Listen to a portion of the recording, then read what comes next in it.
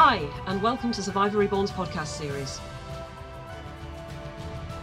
I'm your host, Jenni Milward, and I'm joined today by Chris of the Survivor Reborn team. Hey! Today, as part of Pride Month, we're discussing the impact Lara Croft and Tomb Raider has had on the LGBTQ community.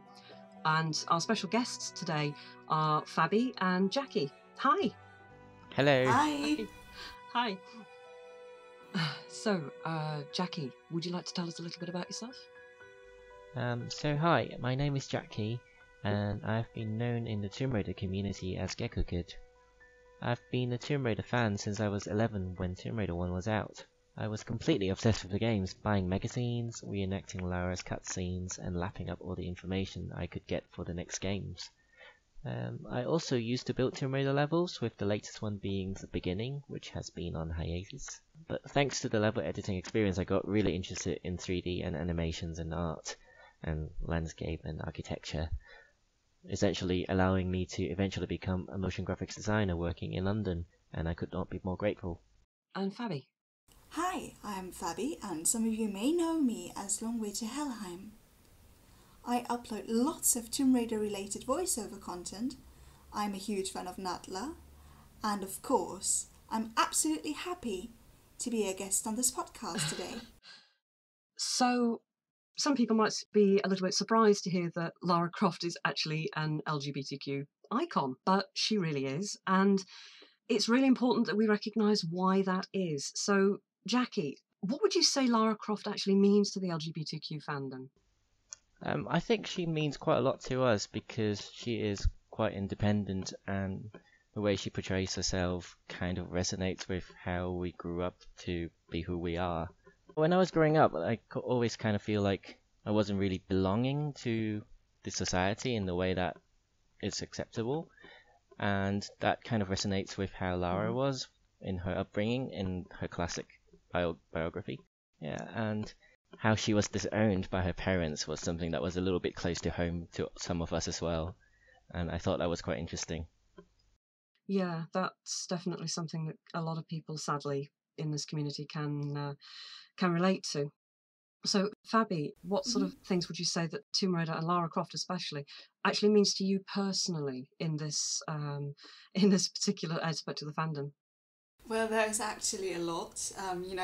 As Jackie said before, it's because of her attitude. She's independent, and she's going to, in her adventures, she's going to face a lot of, people who want to control her, which is something I faced for a very long time. Like when I was like 14 or maybe 13, I think I came out at 12 or 11. And I remember that many people were like, oh, this is just a phase. You're going to get over it. You're going to find the right boy. So we've heard all of this before. And I thought, no, this can't be true. And I felt really weak. I was like very sad about this kind of stuff. I was just very young and I didn't know what to do. And when Lara Croft came into my life, I thought, wow, she's so strong. I'm going to look up to her. This is like, wow, this is what you want to be. Or this is who you want to be, Yeah, because Chris, I think that you were bringing to my attention an article that turned up on intomore.com earlier this year. And it was something that was said in that was basically echoing what Fabienne and Jackie just said, which is, no one can force her to be anything except who she wants to be. Yes. And this is particularly appealing to queer fans who possess their own personal definition of what gender really means to them. Because what's your experience been as having Lara Croft in your life in that regard, Chris? Can't tell you the amount of times throughout my life that I've been faced with people when I've started talking to them about Tomb Raider, or even just mentioned it mid-conversation. I've been faced with comments such as, oh, you only play this because of, oh, you just love looking at her chest, or oh, you just love checking her out. And it's like, A, no. B, do you know me at all? C, that's not what the game is. That's not why I play these games. It strikes me as there's so much that people who are just casual gamers, or the stereotypical teenage fanboys, or the stereotypical male gamers who don't look beyond the marketing, quite frankly. And if they were to delve deeper, maybe they'd understand more. Yeah, that seems to be a very universal problem that keeps coming back to haunt the franchise, that its superficial appearance, particularly in the 90s, is all most people seem to have got from it. But obviously Lara has meant an awful lot more to fans than that, and to the queer gay community as well.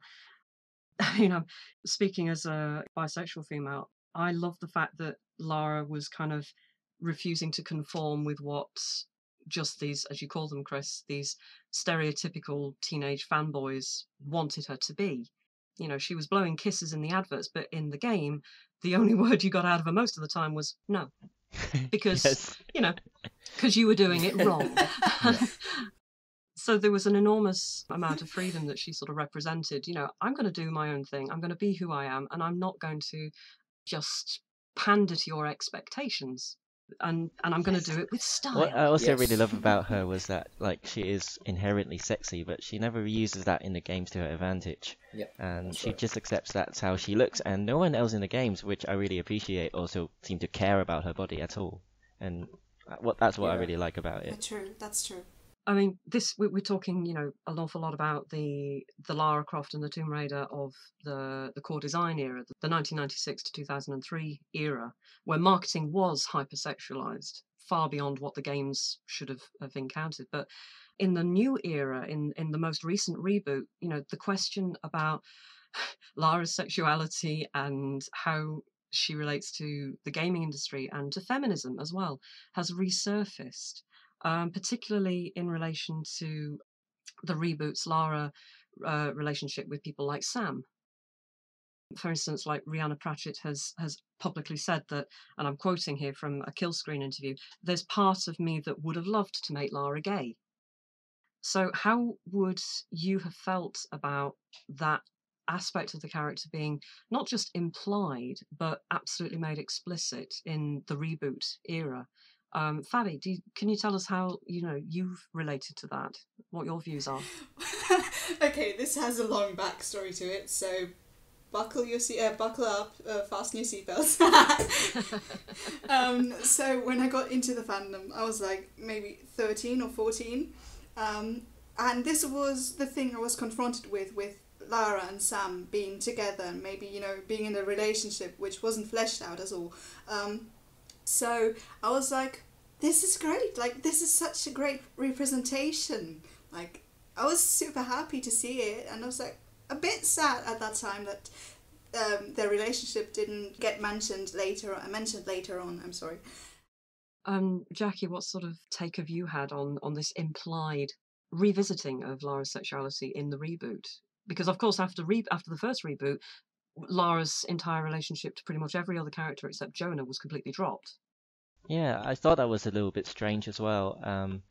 Personally, I don't really see the new Lara as my Lara because I grew up with the classic Lara, and while I welcome the change to hint that her sexuality is to be a lesbian or bisexual, she doesn't really impact me in that way because I just can't really stand the new Lara.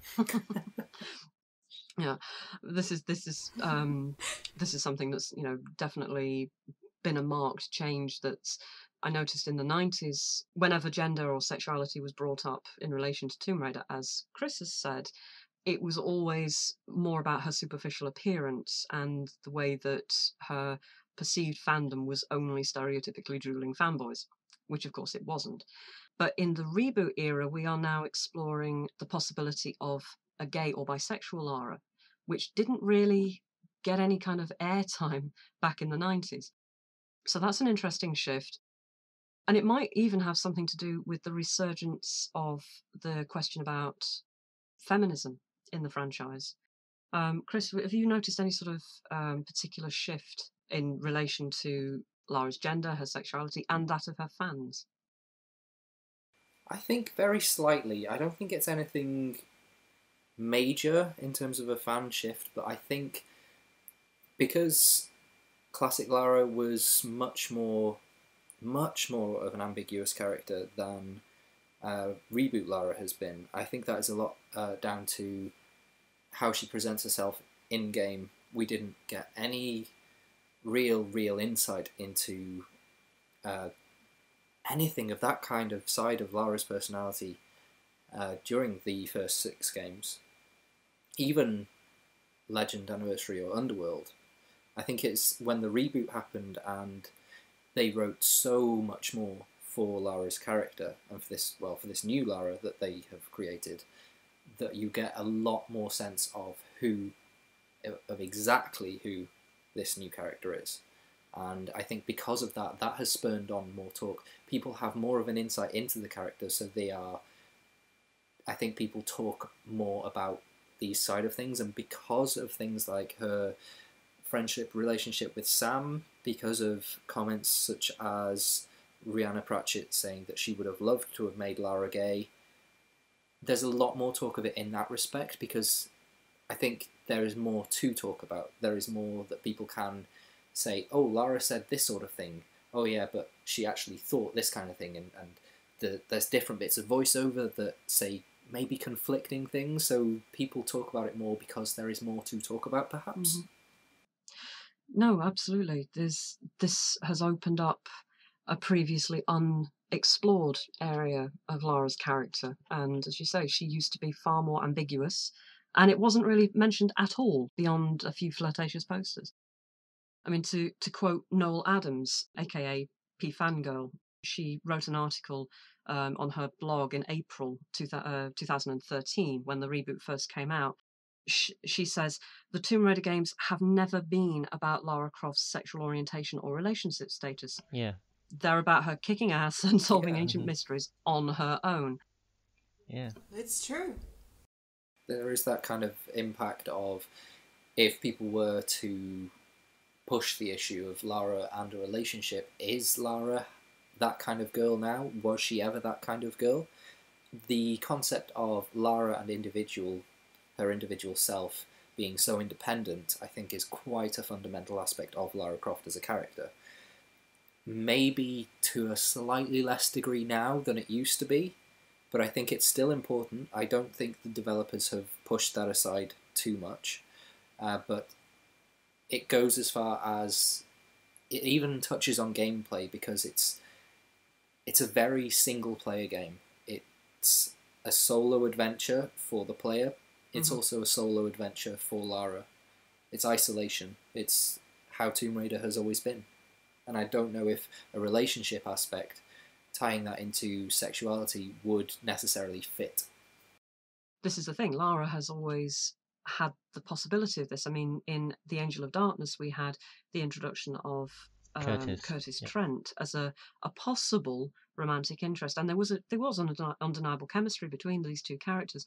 But even then, Lara's outward behaviour never seemed to even hint at a sort of a romantic side of this or a sentimental side to it.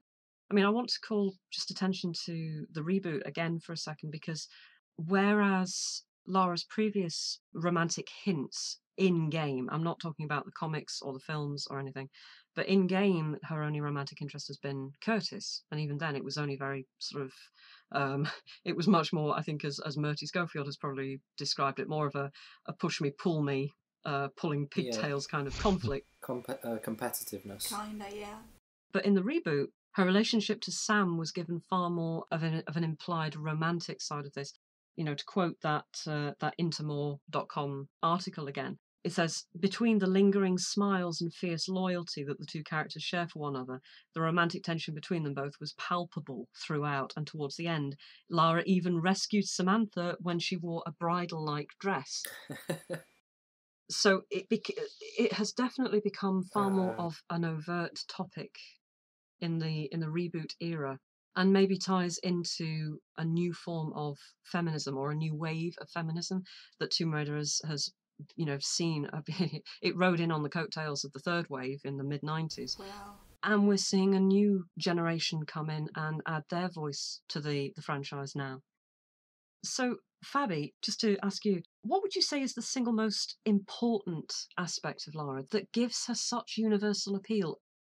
I guess it's, it's her personality, no matter which game we're talking about. It's like the way she acts, her attitude, it's like that kind of thing. It's so different from what we are used to see every day. We look up to this, or this is what drives us crazy in a positive way, because many people, many people won't act like that. And if they do, they are considered heartless or, cold-hearted.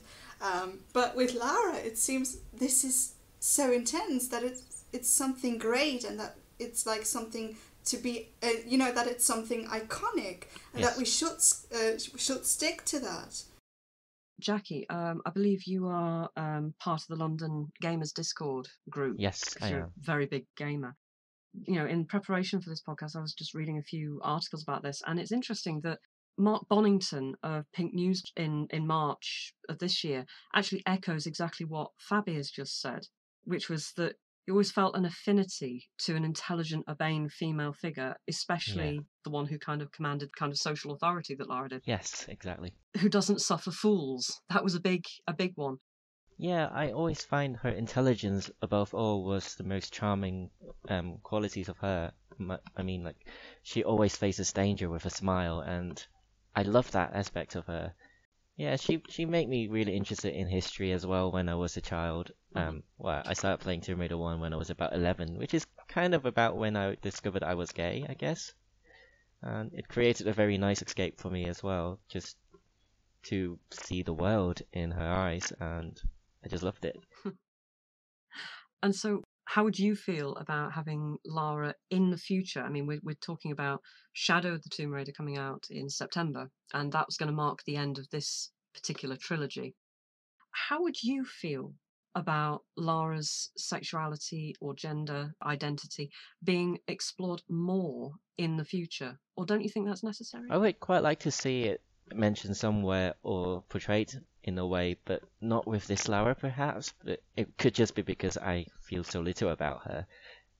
I played all the old games so many dozens of times, but only once for each of those new reboots, and I don't really know why, but I just could not relate to her. Even in Legend Lara, I just loved how she has really clever quips with like the ruins. Like she was like, look at her, she's beautiful to a corpse, and I thought that was just really adorable. Yeah, far more interested in ancient shiny things than actual other living human beings. Well, she cared about Anaya as well. She went to her rescue, and I kind of like that as well in Legend. That was kind of nice. I like that, that cutscene where they were talking about the past, and it felt like, okay, they were so close to each other. I liked that dynamic. It was interesting. And Amanda was kind of like an ex-girlfriend that has gone a bit crazy as well. Well, we don't know anything about that because, of course, that wasn't explored in any detail. But that lack of exploration allows you to imprint your own, imagine things, to imagine your own sort of side of things. I mean, Chris, how would you feel if Lara was given more romantic interests in future games? I think I would treat it as I treated that side of things being explored in the first two Tomb Raider movies. I think they kind of went for it because it felt like, it's an adventure movie, and it's that kind of stereotypical Hollywood trope of having a love interest for the hero. Yep. And maybe that love interest is going to stab Lara in the back. So there's that kind of aspect to it. But if that's the reason they're doing it, and if it's not a real, genuinely impactful thing for the narrative, I don't think I'd be into it, I think that's kind of how I would feel about the sexuality side of things being explored in a much more direct way. I think if it just felt like they were doing it for the sake of, to appease that kind of, we need to say conclusively if Lara is straight or gay or bisexual or queer. I think if they were just doing that for the sake of it, I don't think that would do that topic justice. I think they would have to have it related to the narrative. It would have to be important to the plot for me to feel like it was necessary, to be honest. I see. Right, so in Uncharted they actually did a very good job in putting romantic interest in the games that are actually meaningful and impactful to the plot. Uncharted did fantastically for that. And I appreciate that. they've done that, and I would like to see Tomb Raider to have these sort of romantic storylines without it being an actual thing that just needs to be ticking a box for. Yeah, no, don't worry. We're no stranger to Uncharted in these podcasts. That could be quite interesting in terms of, again, there's the trope of the damsel in distress and the hero having to rescue the girl. I can't count the amount of times in the Uncharted series where it's been the complete reverse, where Chloe or Elena has come to Nate's rescue. And seeing that maybe from an LGBTQ point of view, I think that could be quite interesting to explore. Yeah, that or like exploring the relationship between Zip and Alistair would be quite nice as well, I suppose. Oh no, they can stay dead. Yeah. I hate them. Those two were always a little bit of a puzzle. You know, what they were doing actually living in Lara's house. Everyone was shipping them. And particularly when you were sort of looking at the post-it notes on Zip's desk and wondering about webcams and bedrooms and... Okay, you know, that was a bit... That was a little bit, yeah, okay. That was lovely, I remember bedroom that one. Exactly? No, but again, with the ambiguity and leaving things to the players' imaginations and, you know, fan fiction's imaginations as well. To go back to Noel Adams again for a second, she sums up my feelings on the matter really quite beautifully. She says, "I personally don't ever want to see Lara's love life becoming a focal point of the series. By all means, drop hints and generate speculation to get the game of fantasizing thinking, but don't spell it out. It's far, far more interesting to keep it ambiguous," you know, using our phrase there. Yes. Because I think that's one of Lara's core, no pun intended, appeal factors, that she is ambiguous and she is enigmatic that way. And she will keep you guessing. I would rather them show it to us as well, instead of telling us. I think in terms of how I feel about Lara being an LGBTQ icon, I think it's like a twofold aspect from classic Lara in particular, because she's like strong and she's confident and she is herself. She's unashamedly herself. She stands tall and she's proud and she doesn't take crap from anyone. I think LGBTQ youth, and maybe even particularly closeted ones, would see those kind of attributes.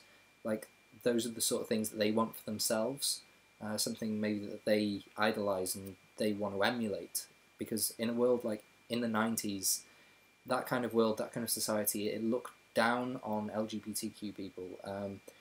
There was this sort of societal expectation, and it demeaned and it fought against and it oppressed LGBTQ people. And I think Lara Croft, she burst onto the scene and she was this beacon of strength. And she was, in her own right, she was a woman, and in gaming, she was such a big figure. She was a woman in a world that seemed so sort of straight male and teenagery, gamerish, and she stood tall and she fought. And I think that is a quality that a lot of LGBTQ people would love to emulate. Because very much so.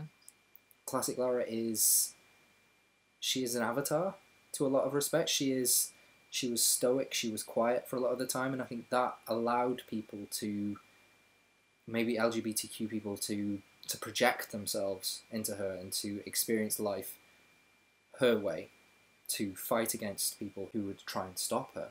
And I think that's the kind of twofold aspect of classic Lara. She's the fighter, but she's also quiet, so she allows you to relate to her that way in terms of putting yourself into her. But then, I mean, now things are getting better in the world, maybe slightly, maybe sometimes places like Twitter make it seem like it's not, but I think Lara herself has changed in this new world. In this new reboot, she is different. I did think for a while that Lara's much more sort of prominent in-game character wouldn't let people project themselves onto her because she's much more talkative. And I think that is true to a degree, but it doesn't stop people being able to idolise her. Because while she starts as a sort of tame and character who's not nearly as strong or fierce as classic Lara, in-game she's definitely still a character that overcomes any obstacle that's put in front of her. And she's still a woman fighting in a man's world, and there's still that kind of strength there under everything that I think LGBTQ people can still idolise and love. You know, the thing that comes to my mind with Lara being quiet about her sexuality. I think that's, as you said, that's something to we should look at for ourselves. Like, it's nothing to talk about in the game. It's like, because this is like a fiction character and it should all be in our imagination, so. But this is the thing about Tomb Raider, that she that the game and Lara Croft has had such incredible universal appeal to straight, to male, to female, to gay, bisexual, queer. Every single aspect of the human sexuality spectrum has found something in her that they admire. And not very many people can say that, fictional or real. This is what I've mentioned in my term paper, actually. And it's quite interesting to look at, because Chris mentioned it's because of power and because of the attitude Lara's providing to her fans and, the ones that are playing Tomb Raider. It's like, this can be found in the LGBTQ community as well. Because we need something to look up to, and this is what unites us, and especially during a period where many people didn't care for sexuality. Lara Croft was very important, actually, to make everyone feel included. Like, wow, she's amazing, and we're going to be a community, and we'll meet so many people over there. It's like Tomb Raider is a meeting point, especially nowadays, where many people get together on Twitter, as Chris mentioned. So many people are going to talk about things they have experienced or whatever because of Lara Croft, for example, because she's been so strong. She's been like very ambitious and trying her best not to care for anyone else but for herself, and this is what's really important for all of us. And it's just brilliant to be to be open-minded about stuff, and it can be transferred over to the community, the LGBTQ community. It's like a very big meeting point where we can all come together. That's well said. That is very true as well, because I was quite surprised because the internet wasn't really a thing when I was growing up, and I realised that there were so many LGBTQ Lara Croft fans before I realised there was even like a gay community. And I thought that was pretty amazing because I just never expected that. Like, my dad was also a big fan of Tomb Raider, and he clearly liked the game in a different way than I did. That is actually true. We've been focusing on Lara, because of her strength, and Tomb Raider in general actually has helped me to overcome anxiety in some ways. Like, we've got so many other characters. For example, we've got Natla. Yeah. Who is like one of my favorite characters. For me, it was totally different. It wasn't actually Lara herself who's been an icon, for the LGBTQ community, but it was more like Natla, maybe because her German translation is super different. In Tomb Raider Underworld, for example, she was like, Lara, you really are a woman after my own heart,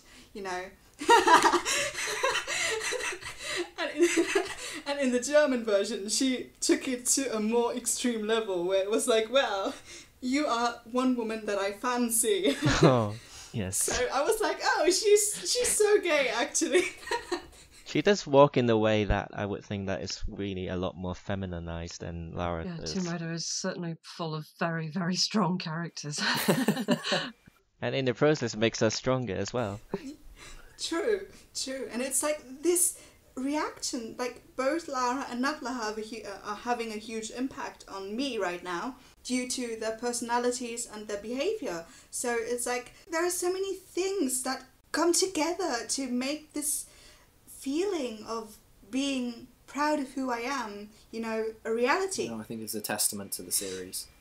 That is true. I guess when I was growing up, I kind of picked up on her accent, and that in that way I actually learned how to speak English properly, and I really was grateful about that, because I also tried to reenact her animations because it was the first game that I played that had a proper 3D animated character, and in that sense she was pretty fascinating to me. I don't know if that's really related to anything, but this. Well, it is related because, you know, this is a female character that was like one of the very first and at the time, one of the only female characters in video gaming. Yeah, So true. the fact that she's inspired so many people to try and emulate her, you only have to look at, you know, the cosplay community in the modern day to see how many people really want to fill Lara's shoes, literally. That reminds me actually of myself a little bit, if I may say so. Lara hasn't been in my life since 2013. I've heard of her a lot and I was like, wow, that's amazing. Before I was like a very innocent child. Well, what innocent isn't the right word, but you know, I was like that little girl who was playing Super Mario and loved Princess Peach, for example. But you know, Lara is the complete opposite of Princess Peach. You know, and I was like so amazed by how she was, you know, by the way she was talking and acting up and, you know, shooting up enemies. I was like, well, that's nothing like Peach. That's amazing. And this is who I want to be. So, yeah. I think we all wanted to be Lara. Well, thank you very much for your time, Jackie and Fabi. We really Thank you for inviting us, to be honest. Yeah. Well, we really appreciate you coming on and discussing this important topic. Remember, if you've enjoyed this podcast, don't forget to hit like and subscribe to our YouTube channel. Hit the bell icon so you always keep up to date with our newest episodes. Also, check out Survivor Reborn's social media feeds. All the links are in the description. Happy raiding.